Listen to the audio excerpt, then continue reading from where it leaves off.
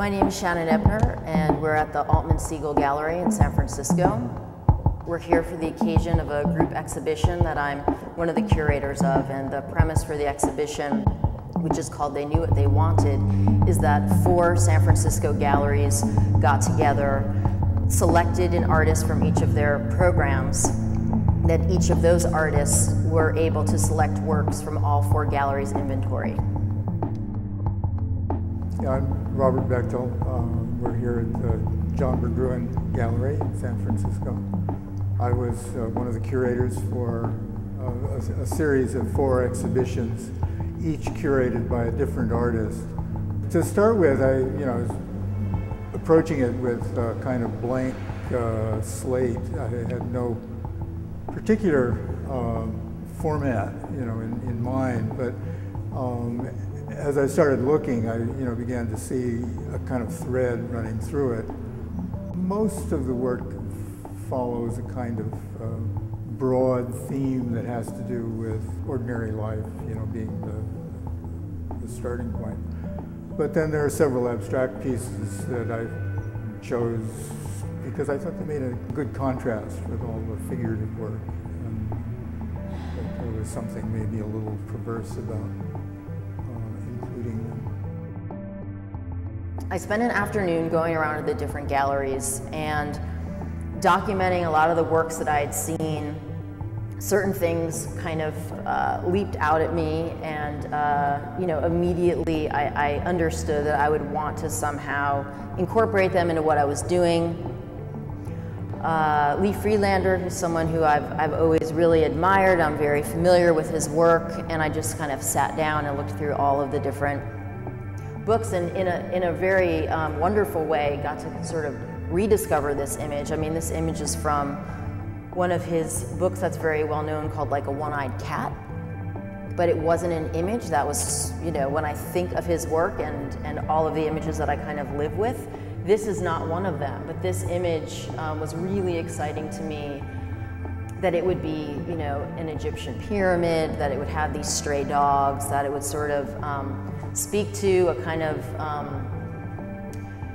very expansive sense of time, and that was one thing that began to kind of emerge as I was looking at work. So, on the one hand, the idea of the unit, Ed Ruscha's piece over here, the unit, and the idea of the kind of elemental, so whether water's an element, or the kind of quality of time in the Will Rogan video where it's simply a lemon that's floating in a glass of bubbly water, so it's constantly kind of moving up and down, and there's this kind of endless sense of time to it. That became really important to me as I began to kind of develop this. The photographic work from the Frankel Gallery, the Robert Adams photographs, the Lee Friedlander photographs, were a kind of anchor, because I knew that I wanted to use those. And so then, I began to feel that some of the other work, which was photographic, would fit with that. And I sort of was looking at them with an eye toward their inclusion of things that are everyday, but in a funny sense, like the Mizrash photographs of the Golden Gate, part of a long series that he's done, shooting, straight on from, I think, from his house in the Berkeley Hills, towards what is one of the cliches of the San Francisco Bay Area, but coming up with these wonderful poetic images that are kind of astounding.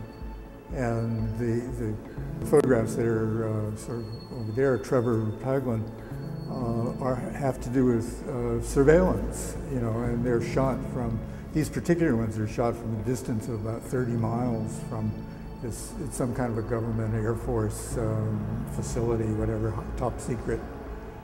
There's a sense that we're discovering things as we look at the works. And the little Polaroid photographs of people posing by their cars, or that's a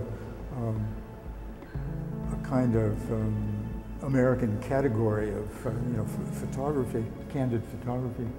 And those are all meant, in a sense, to be really public moments. They're taken to show people you know, family, you know, not necessarily the great public. And yet there's a sense that they're very private. And these other ones kind of go in the opposite direction, you know, that they're very public looking, and yet, and we look into the house, you know, thinking that we're going to see something about their private moments, but we don't.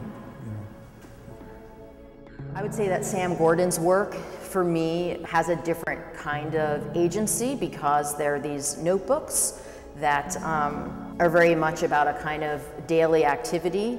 So, if anything, I think that with that work, it's kind of a moment where the thesis hopefully begins to break down a little bit, which I think is exciting to kind of have a moment, because so much of this work really has a kind of it has a self-contained kind of quality to it, and the notebooks are really like, bleh, you know, it's kind of really just the like crap of life. And I think that's important to kind of create tension.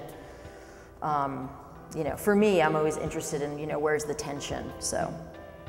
Another aspect or another kind of visual element in Sam's notebooks that really appealed to me was that I noticed so many ampersands.